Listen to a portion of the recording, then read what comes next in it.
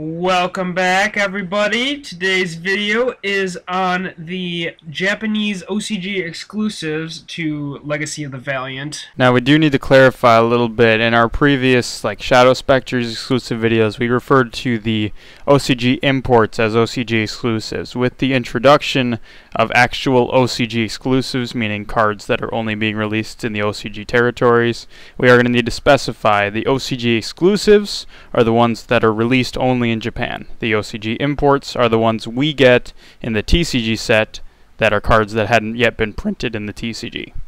Just to clarify. And the first of these Japanese OCG exclusives, we have the Chronomaly Never Disc, which is a level 4 light effect monster with 1800 attack and 1500 defense. And its effect is, when this card is normal summoned, you can add one Chronomaly card from your deck to your hand, except Chronomaly Never Disc. If this card is in your graveyard and all monsters you control are Chronomaly monsters, minimum of 1, you can special summon this card from your graveyard in face-up defense position. You cannot activate cards or effects the turn you activate this effect, except Chronomaly cards. You can only use one Chronomaly Never Disc effect per turn, and only once that turn. So the best part about this card is the fact that when you normal summon it, you could literally search out any card in the archetype, which is incredibly powerful, especially with the addition of things like Gordia's Unite and Soul Monolith and things like that.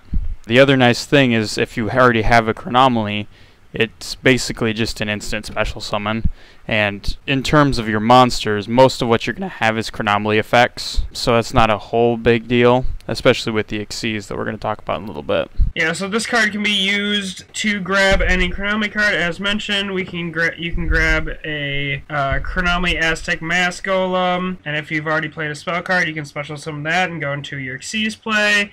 You can also grab your level 5s for potential Xyz plays there. Additionally, this card, as mentioned in the effect, can be special summoned from the graveyard in face-up defense position, but just to be warned, if you do activate that effect, be careful because you're not going to be able to activate anything but Chronomaly cards. One nice thing is, if you do have this card in your graveyard and you happen to just have a Golden Jet in your hand, you've got an instant number 33 right there, because you can just summon Golden Jet and then you've met the requirement for having just Chronomalys on the field and special summon Never Disc from your graveyard, and since Golden Jet is still a Chronomaly, you can use its effect to increase them both up to 5, and you have a number 33 there. Alright, and then next we're going to talk about the aforementioned Xyz monster, number 36, Chronomaly Forcuic.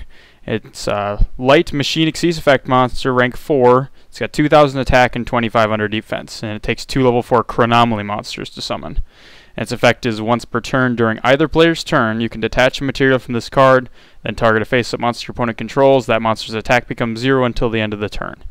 And you contribute one Chronomaly monster, then target one monster your opponent controls whose current attack is different than its original attack, and destroy that target. So this card works very well with Maku Mech, Chronomaly Maku Mech, whose effect is, when an opponent's monster is different from their original and Maku Mech attacks, it gains their attack. Does it reduce their attack to 0 too? It does not. It basically, Maku Mech's effect is when you have an opponent's monster that has a different attack than its original attack.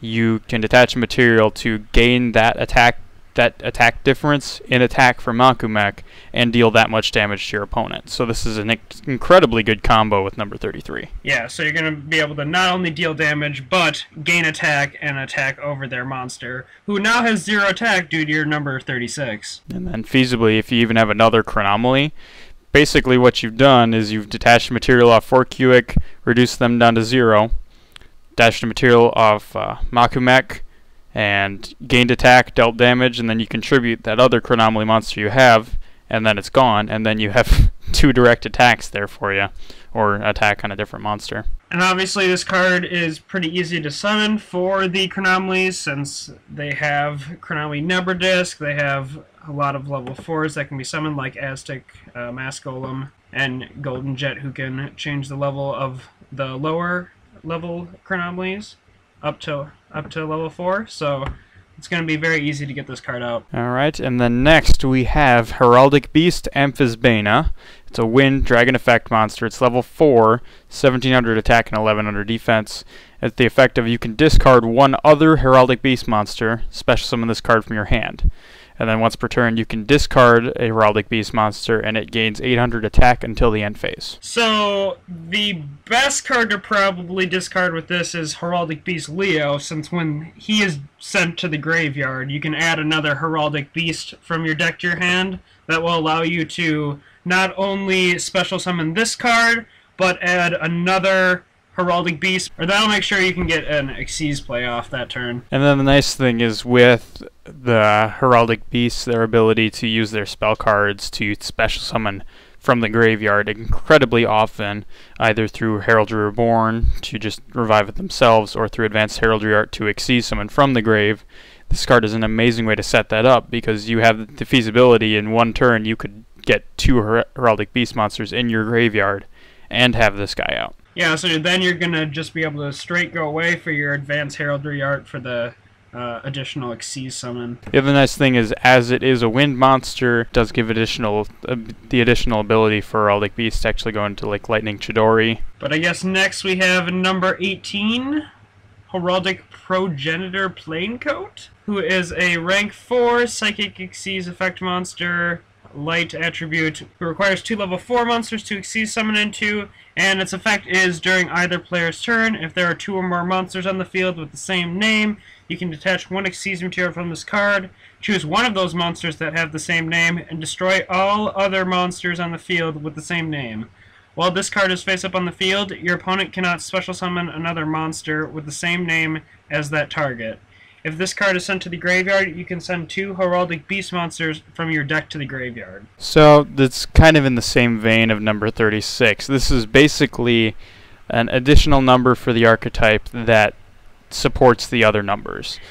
Because previously, I mean, when you use number 8 or number 69 to copy an opponent's monster, you didn't really get a whole lot out of it, except for the fact that now you're copying them. But if you have this guy out as well, what you can do is basically just destroy the monster that was copied. One thing to remember, and I've fallen prey to this myself, make sure you target your own monster that has that name, because you target the monster you want to keep on the field. I've accidentally done the other way around before, and my monster got destroyed, and I was sad. So that is a good thing to note. It is also nice that this card is generic, so you can play this in other decks if you so choose. That gives it a little bit of variety in that respect. And also its ability, when it's sent to the graveyard, to send 2 Heraldic Beast monsters from your deck to the graveyard.